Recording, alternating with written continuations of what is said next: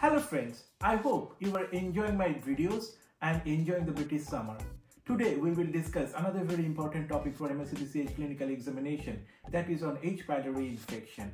You may expect this question in your history station or your video station. Be well prepared before it getting too late.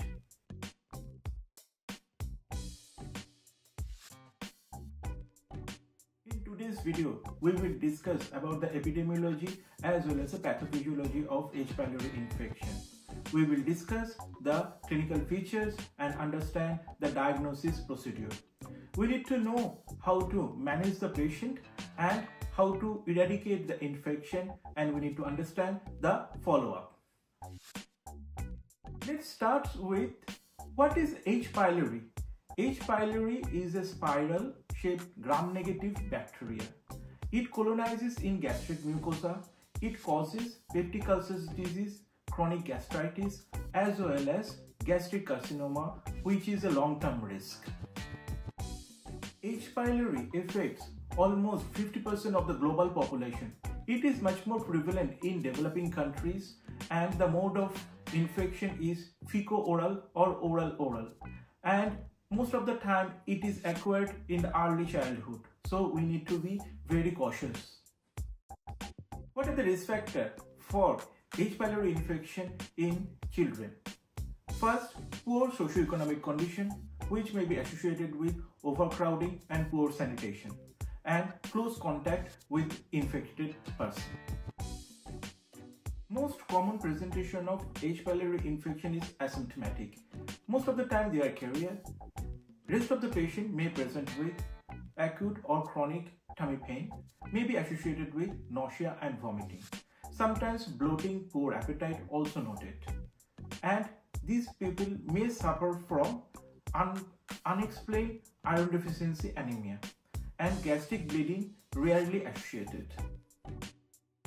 Now the big question is when to test a person.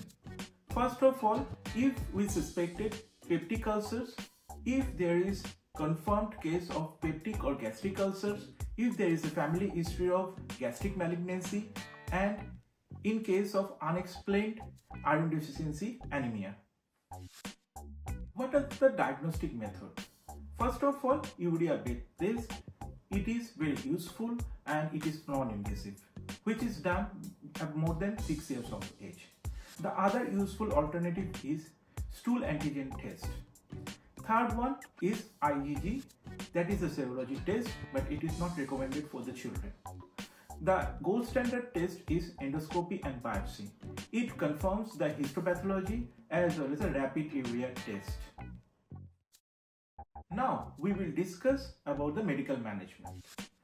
The mnemonic is CAP. C stands for clarithromycin or metronidazole. A stands for amoxicillin. P stands for PPI, that is omeprazole. We need to continue the therapy for 14 days.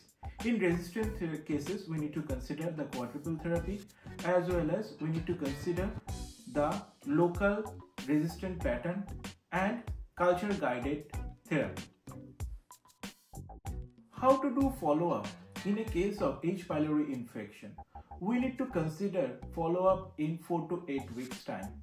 We need to do the urea bed test as well as stool antigen test. Serology test is not indicated, and we need to do retreatment if eradication fails. What are the complications of H. pylori infection? First of all, peptic ulcer disease, chronic gastritis, iron deficiency anemia, in rare cases gastric carcinoma or malt lymphoma. Let's discuss the key point of today's presentation. First of all, we need to do the test when it is clearly indicated. Next, we need to do the invasive test because it is much more preferred. Third, we need to confirm the eradication, and if treatment fails, address the antibiotic resistance. I hope this video is useful for your exam. Please do comment and let me know which uncommon topic you want to discuss in my next video. Till then, enjoy the time and best of luck for your future examination.